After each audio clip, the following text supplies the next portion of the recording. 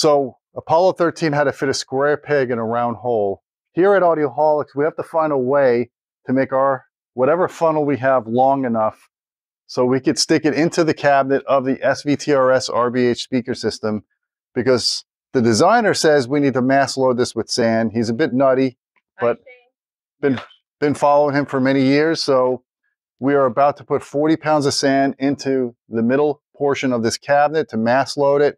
And we're going to do some measurements and listening tests to see how that changes things. Give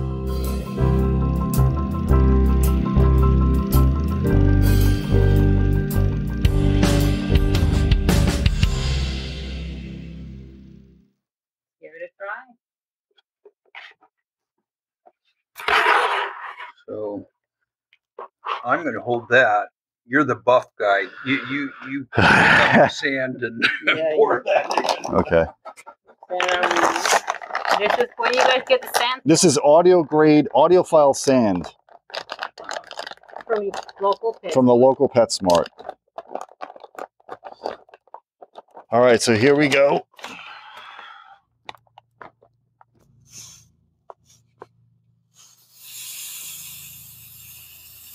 And how many bags are we using? 40 pounds for 2 bags each? 20-pound bags, 2 bags each.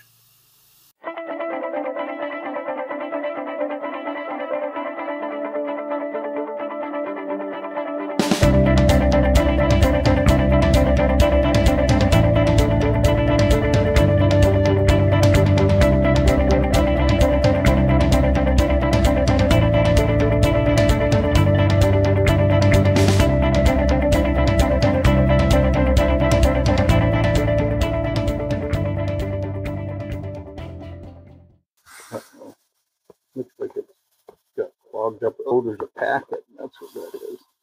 Oh, wow. Is that to keep it fresh? Yeah, to keep the moisture out of it. Biomagnet clarifier. Oh, you pour it in with the water. It's some kind of liquid packet. The funny thing is, we're at the pet store and the lady goes, "What kind of an aquarium do you have?" I go, "Actually, it's a loudspeaker." She looked at me like I was crazy. She's like, "Really?" I'm like, "Yeah. We are audioholics after all." Yeah. How's that? Yep, great.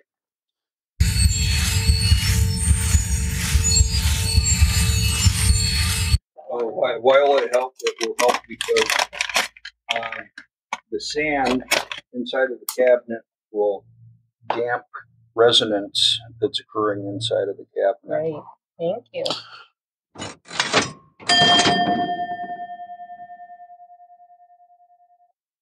So I wanted to give you guys a little perspective about this mass loading business. You can't do this with every speaker. In fact, there's very few speakers on the market that you can do this with. It just happens to be that this mid-bass module, the mid-range tweeter array, the cabinet is larger than it needs to be to house these speakers. It has a similar cabinet volume to what is in these subwoofers. So only half the cabinet is used. They basically put a brace in there. Half the cabinet's used, the other half is basically got stuffing in it, but there's no use of that volume for the woofers. So in this case, I put the sand at the back in the terminal cup. I loaded 40 pounds of sand in there to provide more rigidity to the cabinet. Now, I did try to do frequency response measurements before and after. There wasn't a whole lot of difference. What really needs to be done is like using a laser vibrometer to measure the mechanical resonances before and after, and unfortunately, I don't have that tool.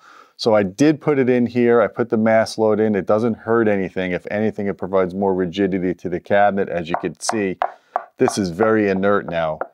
It wasn't not as inert before. So that's a good thing. So again, check with the manufacturer. Make sure your speaker is a candidate for mass loading. Don't just take the terminal cup off the back and start throwing sand in it. Make sure there is a compartment designed for that.